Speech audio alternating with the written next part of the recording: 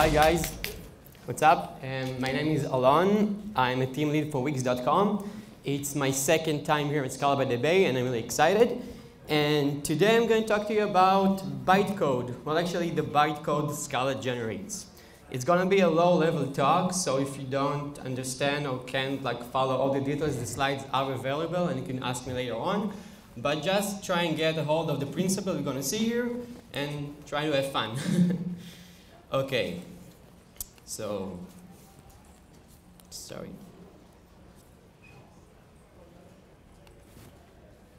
I have a set.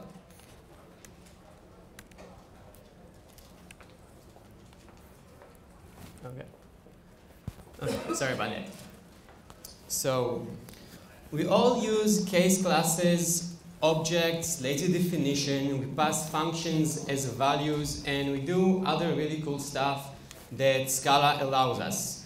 But those things do not exist on the JVM. So how can they be supported by the JVM? Sorry, those things are not supported by Java, but how are they implemented on top of the JVM? So our agenda for today is we're going to see a bit what ByteCode is, and what's the structure of a class file. And later on, we're going to see how the different Scala features I mentioned earlier are implemented on top of the JVM.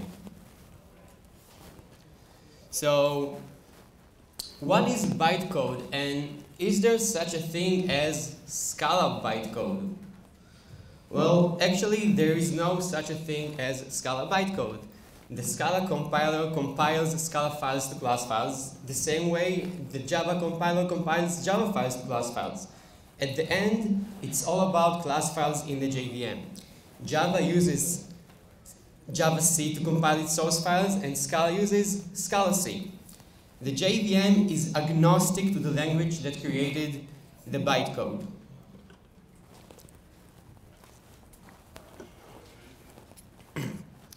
So, what is actually ByteCode? It is a set of low-level instructions to be executed by the JVM. There are about 200 of those instructions, each one between 1 to 2 bytes in size. I add AA load, AA store are just a few of those examples. In order to compute the instructions we saw before, ByteCode employs an assembly-like register and stack. There are two stacks. We have the local stacks, used to hold variables, and the operand stack, used to hold values of fields, functions, and binary operations, such as plus, minus, multiply, and things like that operate in two parameters.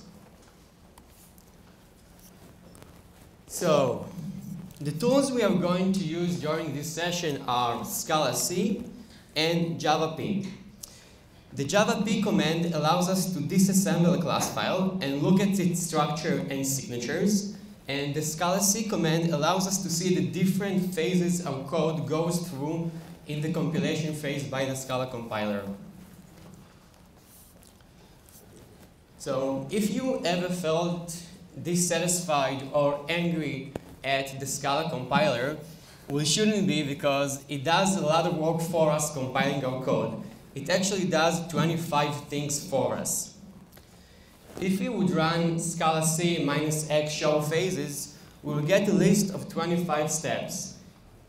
Each one has a step name, an ID, and a small description of what it does. Those are all the steps our code is going through in the compilation phase by the Scala compiler. Let's quickly go over just a few of them that are going to be relevant later on. Number one is the parser. It parses our source into ASTs. Number 4 is the typer. It adds type to our code. Number 6, super accessors. Adds super accessors in trait and nested classes. Number 12, specialize. Number 16, lazy vals, and so on and so on and so on, until we get to finally number 24, which is the JVM, where the bytecode is actually being generated. So let's see a small example of two of those phases. If we have a small simple class full with some vals and a small method called wibble, and we're going to try and see the phases it's going through after we compile it. So after the first step, after the parser step, we can see a few differences in the code that is going through the compilation. So first of all, you can notice that the class is now inside a package empty, as we did not declare a package in the original file. You can also see that init, that acts like a pseudo constructor, has been added. The plus operation assigned to k has been expanded to the method plus. And the for comprehension we saw before, for inside of the label, has been transformed and expanded to a map call. So this is after phase number 1. If we would look at the same code after phase number 4, the typer, we're going to see that types are now assigned. Notice all the ints and the string bolded that have been added. For example, our val I is type int, and so do other vals and def in the class. We can also see the syntactic methods added to access the value of I, j, and k. Def I, def j, and def k. Those were just 2 examples of all the phases our code is going through until a class file is being created. So let's have a look of what is inside a class file and what is the structure of a class file. Let's say we have another class, class regular polygon. It takes 1 parameter in the constructor, number of sides. It has 1 method getPerimeter, which does a simple calculation, multiplying the side length by the sides, these num sides.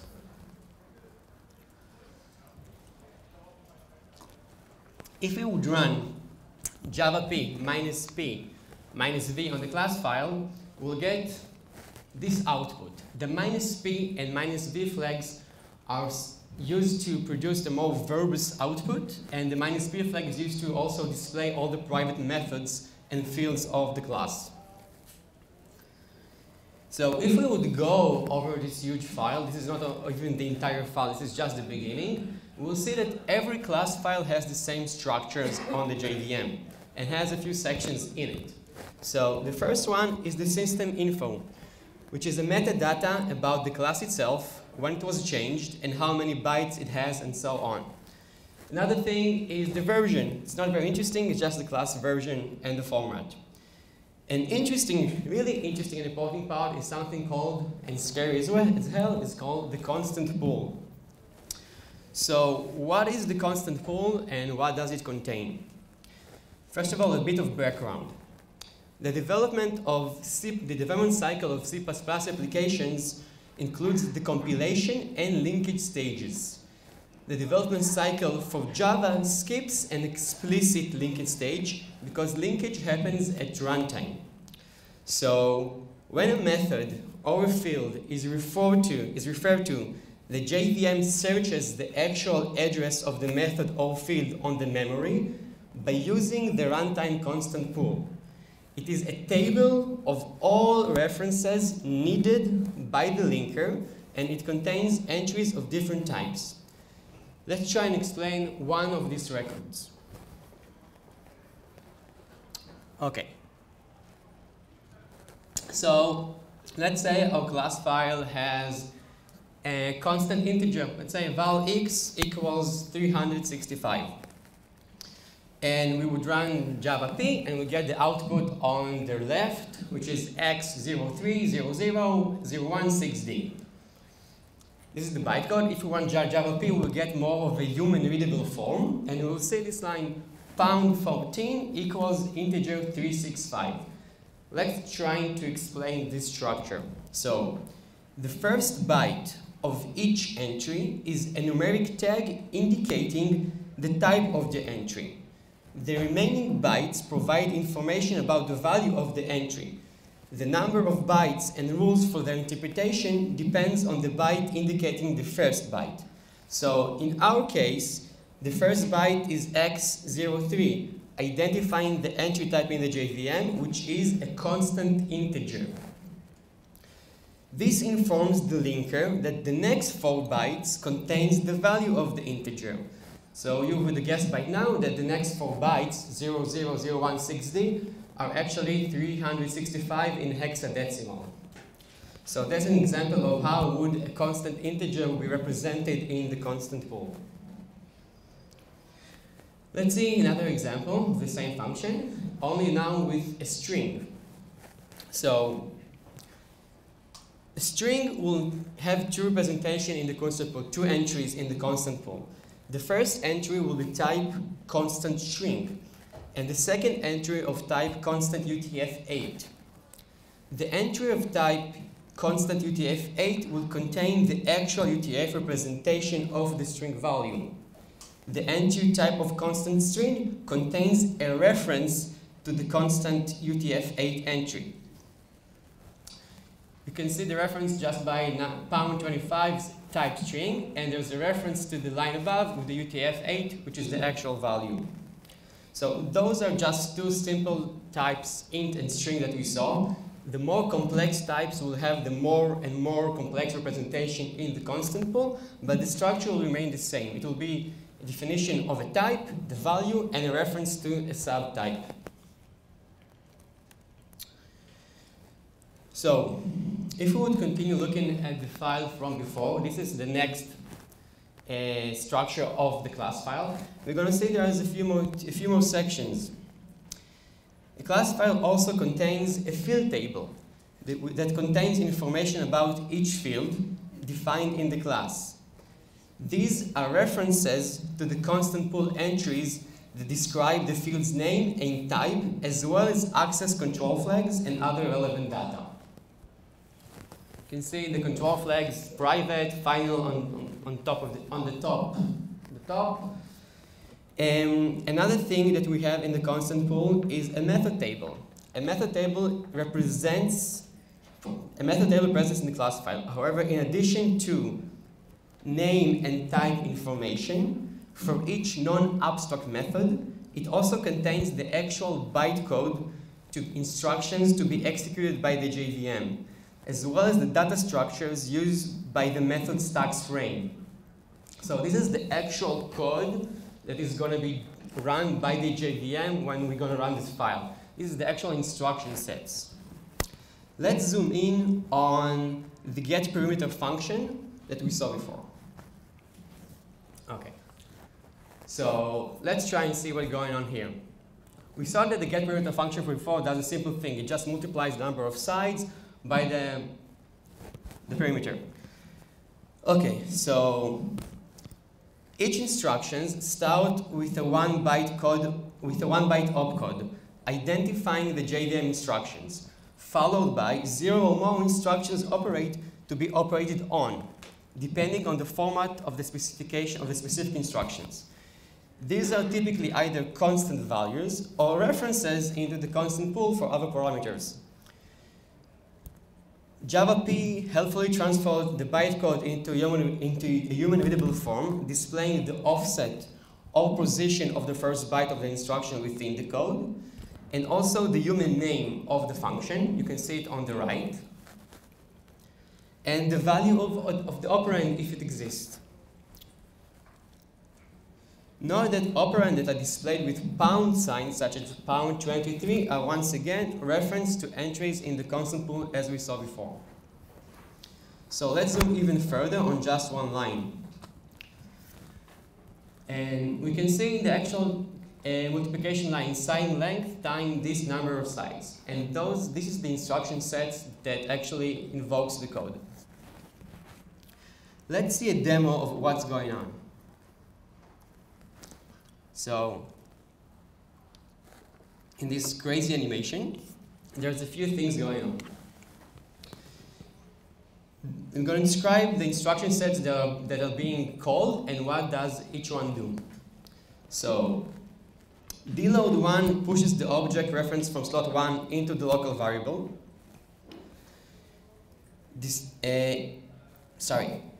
Dload1 pushes the object reference from slot 1 of the local variable onto the operand stack. In this case, it's the argument slide length. Aload0 pushes the object reference at slot 0 to the local variable into the table operand stack as well. Invoke virtual31 executes the instant method number of sides. Invoke virtual pops the top operand of the stack to identify from what class it must call the method. Once the method returns, the result is pushed back onto the stack. I2D2 pops the integer value of the stacks, converts it to a floating point format, and pushes it back onto the stack. The stack now contains the floating point result on top, followed by the value signed late argument that was passed to the method. And finally, doMove pops these two values from the stack, performs floating point multiplication, and pushes the result back onto the stack. So hopefully the hard part of this talk is over, and now we can do some more fun stuff. Now that we understand the basic flow of what is happening inside of the JVM and the compilation phase of our code and how it is actually being run and how the bytecode is actually being run, we can go back and see the cool features of Scala that we saw before and check how they're actually implemented on. So let's start from the beginning. If we have two classes, one in Scala, one in Java, both doing the same thing, and we will run JavaP on them, we'll see a few differences. The Scala class is public by default, implementing the Scala object in addition to extending the Java object. The Scala constructor is created and is public by default. The Java main method must be declared static. Another example is that we now take a simple class in Scala and check out the val in the constructor. So we can now see that for each field in the Scala class, currently only the name field, a field and its getter method are generated. The field is private and final, while the method is public. If we would replace the val from before with a var, we're going to see a small difference. The field's final modifier is dropped, since now it's a var and you can play with it. And the setter method is added for us automatically. If any val or var defined inside the class body, then the corresponding private field and accessor methods are created as well, and initialized properly upon instance creation. So objects, we all have objects, but how are they implemented on? So if we have a class, a small object config with one parameter val home dir, and we try to compile the code, what will be actually created? We're going to see that from config Scala, two class files will be created, config and config $class. One of these two, what's inside these two? So the config class is just a decorator for the syntactic config $class that embeds the singleton functionality. All it does is basically call on line 3 invoke virtual 18 that you're going to see on the next slide. The config $class actually consists of the logic of the method and has the following. The syntactic model the syntactic variable model $, through which other object access the singleton functionality on the top. It's a public reference to the singleton object. The static initializer, also known as the class initializer, a getter method for the static field, home dir. In this case, it's just one method. If a singleton has more fields, more methods will be added as well. If it's a vars, more setter methods will be added as well. And it also has a private method, config $, used to initialize model $, and set its field to default values. So you would think such small code would produce small code on the JVM, but these two lines actually produce this entire thing. Okay, next one are traits. So we have a trait which two methods, is similar and is not similar. It's supposed to be very simple. Once again, if we examine what are the class files that are being generated, we'll see two classes, similarity and similarity $class. Similarity class is a regular Java interface. The interface declaring both methods. As we saw before, in the top, public abstract boolean is similar and the same for is not similar. Similarity class providing the default implementations. When a class implements these traits and call the method is not similar, the Scala compiler generates the bytecode instruction invoke interface.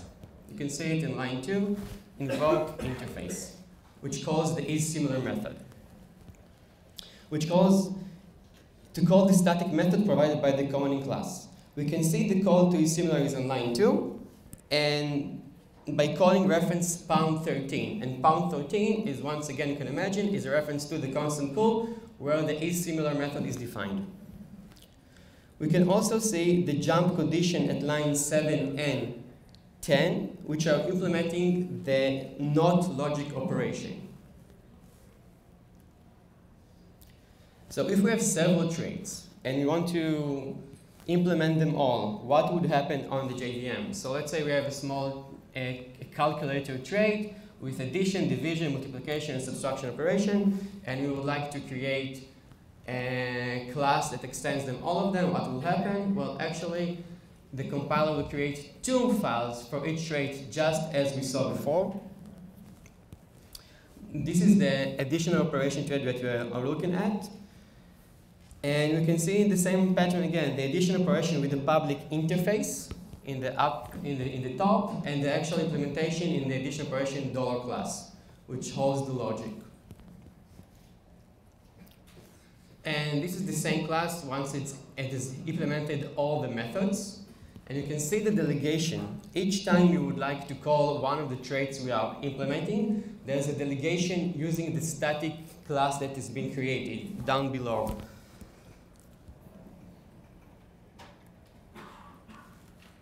So let's talk about something interesting. If we have a class person and one method m, and we would like to reference that method in 3 ways, in a val, in a var, and in a def. How are each of these reference m constructed, and when does m get executed on? Let's examine the class file and see what's going on.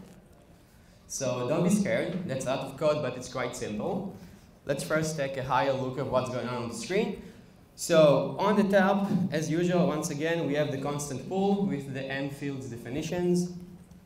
We have m, m1, m2 on the left, m1, m2, and m and 1, 2 on the left, and we have m3 and the constructor on the right. This is m3, this is the constructor. So in the constant pool, we see the reference to the method m is stored at index 30, right? Index 30, method ref, person m. In the constructor code on the right, over here, we see this method is invoked twice during initialization, with the instruction invoke virtual appearing first at byte offset 11 and then offset 19. The first invocation is followed by the instruction put field 22, which assigns the result of this method to the field m1, referred by index #22 in the constant pool. So this is just a delegation. We are calling m and assigning it inside of m1. The second invocation is followed by the same pattern, this time assigning the value of the value to the field m2 at index #24 in the constant pool. In other words, assigning a method to a variable, defining it with a val over var, only assigns the result of the method to the variables. It does not call it every time from the beginning. We can also see that m1 and m2 got getters in order to access the values of this file, or of these parameters. In case of m2, we can also see a setter method m2 equal int is created, which behaves just like any other setter at overriding the value in the field. m2 is a var, meaning it gets a setter automatically on the bytecode. However, using the keyword def gives us a different result. Rather than fetching a field to return, the method m3 also includes the instruction invoke virtual authority. That is, each time this method is called, it calls m and returns the result of the method. So this is quite a simple example, but it actually shows us what we already knew. We already knew this behavior, but it's super cool because you can actually see on the bytecode level how this is being done. To make this even interesting, well, depends who you ask, is what happens if we add a lazy to the game. How are lazy being implemented on top of Scala, and what happens in the bytecode? So, lazy, as you think, the value of field, currently lazy is on field M4, which is the lazy definition, the lazy assignment of the method. And we know that M4 is not calculated until it is needed. So the special private method M4 lazy compute is produced to calculate the lazy value, and the field bitmap 0 to track its state. Why do you need to track its states? Well, the method M4 checks if the field value is 0, indicating that M4 has not been initialized yet, in which case M4 lazy compute is invoked, populating M4 and returning its value. The private method also sets the value of bitmap 0 to 1, so that the next time M4 is called, it will skip invoking the initialization method and instead simply return the value of M4. The bytecode Scala produces here is designed to be both thread-safe and effective. To be thread-safe, the lazy compute method uses the monitor enter, monitor exit pair of instructions. Basically, we are locking the monitor. The method remains effective since the performance overhead of this synchronization only occurs on the first read of the lazy values. Another interesting question is how many lazy values can one class have? So we already know that we need at least one bit to indicate the state of the lazy value. So if there are no more than 32 lazy values, a single integer field can be tracked them, and you can track them by adding a bit mask to the operation. But if there are more than 32 lazy values, another bit mask will be added, and so on, and so on, and so on. So the last thing we are going to talk about before lunch is functions. If we have an object with some basic functions that work on primitives, concat and strings, some summing, some doubles, some longs, and so on, what's going on with them? So if you would look at the concat function again and see what goes on under the hood, we can see a few things. It's a final class extending abstract function 2, which takes the parameters string, string, string. Meaning we're getting to strings and we are returning a string. Notice the plus operation on the string has been replaced with the string builder, so if you're still using explicitly replacing classes with string builders, you can drop it and the compiler will just do it for you.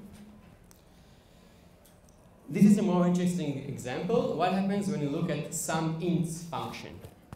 So SumInts takes two integers and returns another integer. And we would expect it to extend something abstract function, integer, integer, integer. But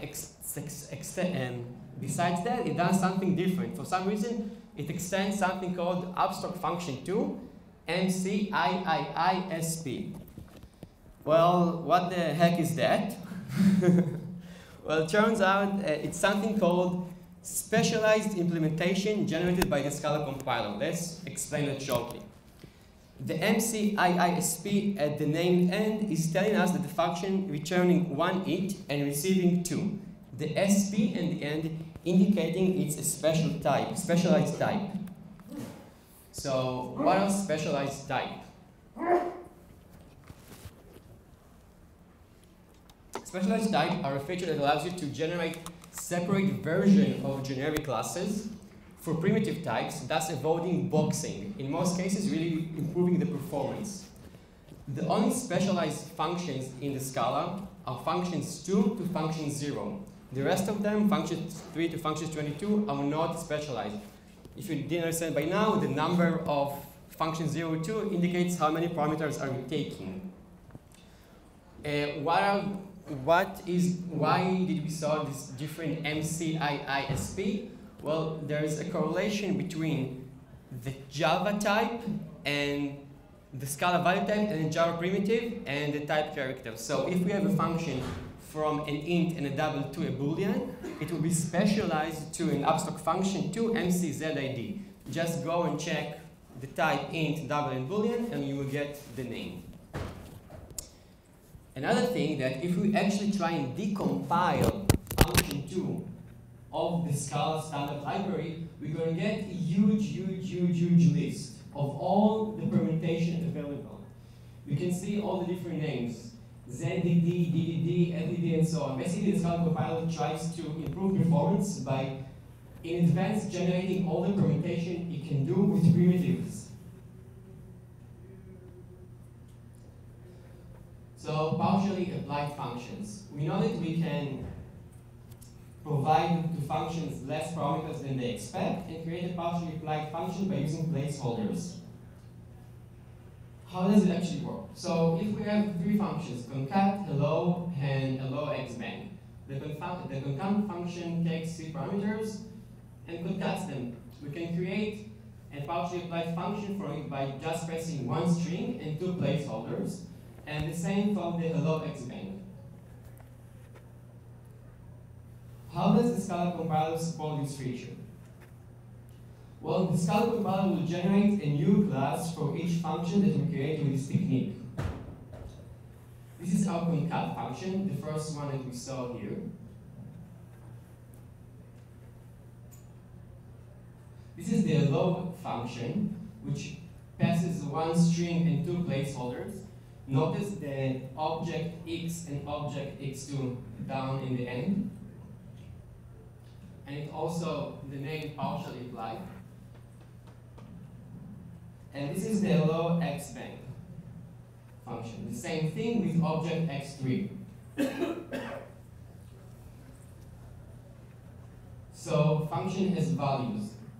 In Scala, functions are first-class citizens. We can pass them around to as values to other functions or to other values as well.